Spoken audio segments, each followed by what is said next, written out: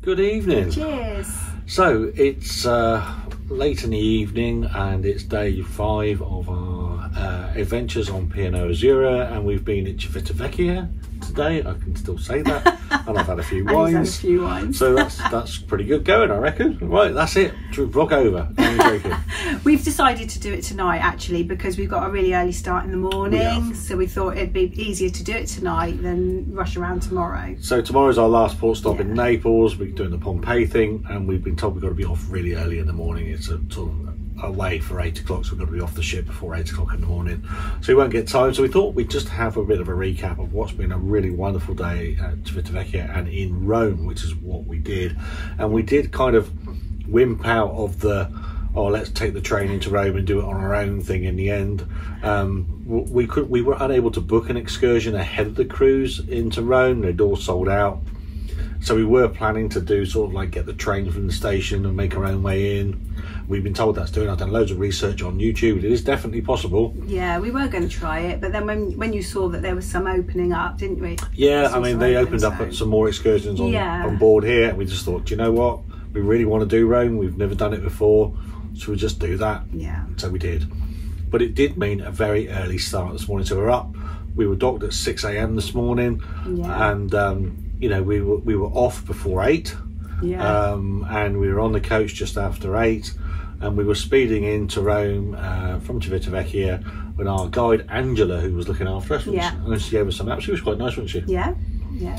It's about an hour and a half, would you say, into? About an hour and a half. About an hour and a half on the coach. Yeah, which again was nice because it's a nice aircon in there, so it was nice and cool for us. And the scenery was quite nice as well, wasn't it? And it dropped us off right by the Colloseum, which was quite fortunate because obviously that's one of the things you want to go and see in Rome is a Colloseum, and the coach just drops you off right by it. We would have liked to have gone inside, but again, you know, it takes a long time getting tickets and all that, and we had a lot of things we wanted to see, didn't we, to get a snippet really of it. Yeah, so like a lot of these things, if you'd been more planned and better prepared in advance, you could have booked tickets in advance, or you could have paid the extra and gone for the skip the line tickets and stuff, but obviously we weren't sure that we were even going to get there, so it was a...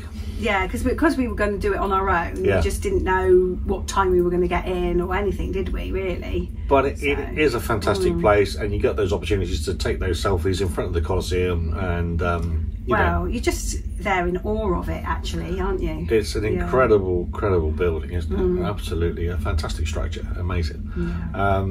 It was very hot again. It was 36 degrees. Parts 36, didn't it? Yeah. Our guide Angela suggested that we took the metro. No, we didn't do that. We know people that tried to do that, only to find it closed. She was really apologetic. She was very apologetic for that.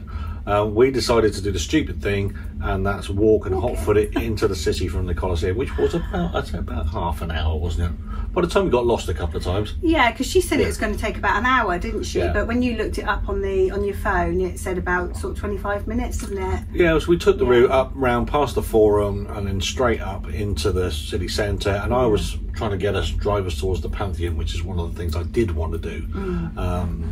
And it would say it was about half an hour's walk, and we went up. We went past the big museum, which is fantastic. We saw lots of sights on the way. We walked alongside the Forum. You can't go in there for free anymore. That's all part of your entrance ticket when you pay entrance to the Colosseum these days, which is a shame because we would have done that. There's so much of it. There's so much to see. And then we made our way through a maze of winding streets, and then loads of lovely courtyards and churches, and it's just gorgeous, wasn't it? Gorgeous. Everywhere you look, basically, wasn't it? We were warned about pickpockets and things like that, so we had to be really careful with you know, your bags and everything else. Luckily we were all right, weren't we? Thank goodness. Yes, thank goodness we were, and we didn't know anybody on the coach that had any problems either, so that was good to hear. When we got into the sort of the courtyard and the square outside the Pantheon, the next challenge was, can we go in? It used to be 3 years ago, but you've got to pay €5 now, haven't you? Now all on this machine, wasn't it? Getting tickets apparently can be booked online, but people we were talking to were obviously very frustrated with the online booking process because they couldn't do it on the online. They couldn't do it. There were 2 ticket machines, basically in the square out the front, and they were sort of like do-it-yourself tap, tap, tap, tap, tap, tap screens, and it wanted everything. You wanted the inside leg measurement. They wanted your email address, and it was quite a complicated process on a touch screen to buy a couple of tickets. Plus, you couldn't see; it was so bright, the sun. It's hard to see the screen, wasn't it? There was a ticket office for cash only, but that wasn't open. So there were people queuing to queue up for the cash ticket office for when it eventually opened, because apparently it opened at 11 o'clock or something like that. So anyway, we got a couple of tickets, and then we were straight into the Pantheon, which is wow, amazing, isn't it? I mean, a history buff, that was like absolutely amazing. The most intact Roman building, and the roof, amazing with the oculus, absolutely fabulous. That was really nice, and it was good to soak that up. Yeah, really good. So in the city, what do we do next? Gelato. Well, it has to be done. That was delicious. You had to go to a special checkout and pay for it and got a ticket, didn't you? And then we went and chose your ice cream, and there was so many to choose from. Yeah, so it was a bit of weird. You bought basically the rights to choose a cup or a cone and got a ticket with a code on it, and then you took it to a counter, and there was so much to choose from, wasn't there? What did the lady say yesterday? Gelato a day keeps the doctor away. I can see why. I went for the Bailey's one and a lime. Yeah, because you get 2 scoops. Yeah, you enjoyed that, didn't you? Really nice. I went for the lime and lemon combo, which was really nice because I like my citrus. But it was good, and obviously had it in a little cup, so it didn't all run down your arm. Yeah, that was good. Although it did have a really good go at running down my arm, to be honest, even though it was in a cup. But you were trying to get your phone away and everything else, weren't you? But it was really good. So delicious. In total time in Rome, we had about, would you say, about 5.5 hours there? We had quite a bit, So what to do in those 5.5 hours? We then made our way up through a bit of the sort of like the tourist trap trail, made our way through lots of winding streets. We were really keeping an eye on our bags then, weren't we? We were. I mean, there's so many courtyard squares, historic buildings, big columns, and fantastic monuments, statues, sculpture. I mean, it's just amazing. You just can't do it in a day, can you? No. You probably wouldn't even do it, or even scratch the surface in a week. You'd have to, come back for a complete, months probably, to see everything, really. There's so much to see. There is so much. So much. We kind of had to make a list about what we could reasonably do today. And what we really wanted to see today. What we really wanted to see, given that we were doing it on foot and that we had to be back at the Colloseum 5 hours later, and we decided we would tick off the Trevi Fountain. That is amazing, that. It is. Absolutely, but everyone's there trying to get their photograph. Everybody's there. It's just, it's a bit crazy, wasn't it, really? It is a crazy place, but it is also a thing of beauty, isn't it? An absolute thing of beauty. What else did we see? We saw loads of different fountains and various fountains and things like that, and loads of little obelisks. Loads of obelisks. I say little, they're not little, they're huge, absolutely huge. Statues, sculpture. Yeah. I mean, there is a square or a courtyard with something in it pretty much everywhere you go. Amazing. Really, really good. So the Trevi Fountain, tick, we did that. So then we were thinking, well, where do we go next? But actually we were still pretty hungry, weren't we? Because we hadn't had anything since breakfast. So again, we didn't go very rock and roll styly. It's amazing what you do when you need the toilet. You were desperate, weren't you? There's one notable thing about Rome, there's a lack of dustbins, right? You can't put rubbish away. There was a lot of rubbish on the floor, and now we know why. So we were just stockpiling, wrappers, ice cream pots, and this, that, and the other. There aren't many bins around. We put it in our bag thinking, we'd like to offload this somewhere. And two, there are no free public toilets. You have to go into a cafe or somewhere, pay money, use the services, and then they'll use the loos out the back, won't they? I think you could have paid €1 to use it, but if you obviously had gone somewhere, you can get. Well, we were desperate to use the loo, and we ended up in McDonald's, didn't we? At the end of the day, to use the loos in McDonald's, and while we were in there, we decided we would eat there. But we did, and to be fair, Not very rock and roll, is it really? It isn't really, no, not when you're in Italy, but we tried some of the Italian pizza the other day, didn't we, which was amazing. But we thought, oh, we'll go in there to go to the toilet. But actually, it's different to back in the UK. Well, I think that's one of the things, when you go in there, you go and use the loos, and then you realise that the menus are different and they are quite intriguing. Yeah. Then you think, okay, a little bit different. Maybe we should. Yeah. It's like when we were in the Caribbean, we had that fantastic KFC in the Caribbean. That was good. But anyway, so we had decided that we were hungry. We used the loo. Well, do you know what? We'll just eat here because, we've got lots to see. We want to get on. Let's just grab a quick bite and go. Yeah. So we grabbed a McDonald's and we were sat there eating away and scoffing our meal, and then there was this lovely couple sat opposite us that were pulled out this very expensive camera and was snapping away and talking to their camera and doing things like we're doing now, actually, to their camera, but actually talking about their food and their experience, and actually quite detailed and quite informative about the experience of eating at McDonald's in Rome. I'm thinking, okay, we got chatting to them, didn't they?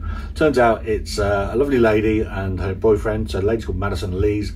Apparently she's a huge thing on TikTok. Yeah, an influencer. 1.2 million followers apparently. So it was very nice, and we got chatting about all sorts of crazy stuff and their travels, and they're doing a big tour of Europe, and she's doing Foods of Europe, including McDonald's in Rome, which is quite a thing. But anyway, so we needed to move on, and we then headed up towards the Spanish Steps. Oh wow, that fountain in front of it was amazing, wasn't it? Absolutely beautiful. Again, a sort of fair crowd of people there.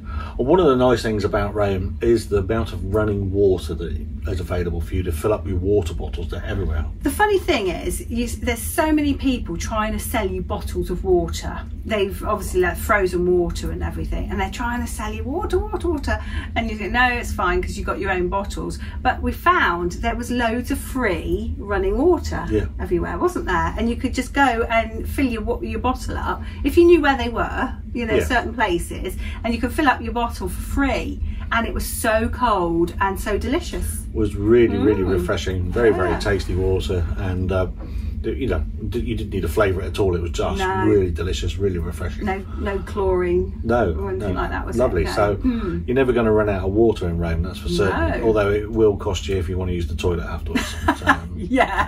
But anyway, so the Spanish Steps was the next thing, and then we were kind of running out of time. We were conscious that we were quite away from the Colloseum at this point, and we had to walk back.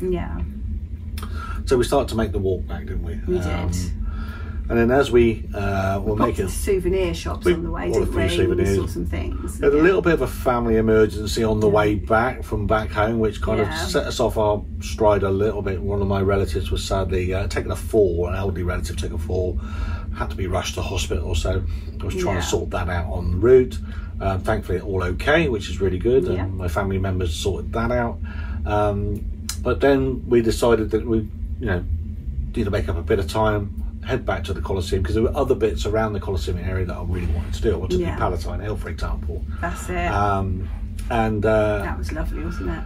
We did decide, when all the family stuff was going on, we'd take a break, didn't we? And we stopped and had a nice beer, didn't we? Oh yes. Yeah. Yes. We had a nice Peroni in this nice cafe on the way back to the Colloseum. We just needed a break and having to deal with all the family stuff. Bit of aircon outside, wasn't it? Spraying, and it was really nice and chilled. It was nice, and then we hot-footed it back to the Colosseum, and then we did some more exploring around Palatine Hill and the Constantine Arch area, which is absolutely fantastic, isn't it? And then time ran out, didn't it, at the end of the day, and we realised that you couldn't do Rome in a day. You just can't do it. No. Would love to have gone to the Vatican, love to have done, we certainly wouldn't have been able to get to that, would we? Oh, yeah. No. So all of that area, the other side of the river, we didn't even touch. In fact, there was so much on the side of the river we didn't touch. And it's just telling us we're going to come back again. Didn't go around the forum or anything. I mean, it's we just have to come back at the end of the day, and we will. That's for certain. Yeah. So then we were back on the coach, and then all the way back to the ship, and then back aboard, and again, not particularly rock and roll, but I had a kip after that. And then I woke up and realised, what's the time? Time for dinner. So we've scampered up. We freshened up. Cold shower for me, definitely. Freshened up, scampered up the stairs, had a meal, had a few drinks. Still got one going before we go to bed tonight. Our favourite bar. Planet Bar, absolutely fantastic. Yeah. And then we just decided we're going to turn it in once we drank this and then get ready for our day in Naples tomorrow. So really looking forward to that. So, brilliant day in Rome. What a place. Definitely, yeah. Really, really, really fantastic city and somewhere we will revisit. Definitely.